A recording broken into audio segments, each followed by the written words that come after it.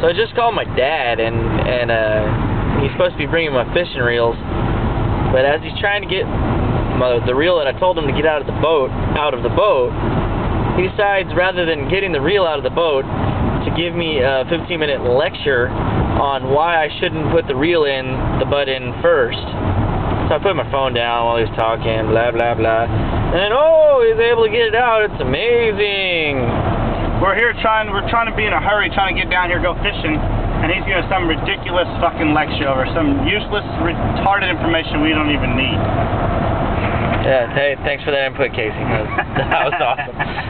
Anyway, yeah, so, amazing. The reel came out, even though it was not supposed to be in there, butt in first. It was crazy shit. Anyways, fuck it.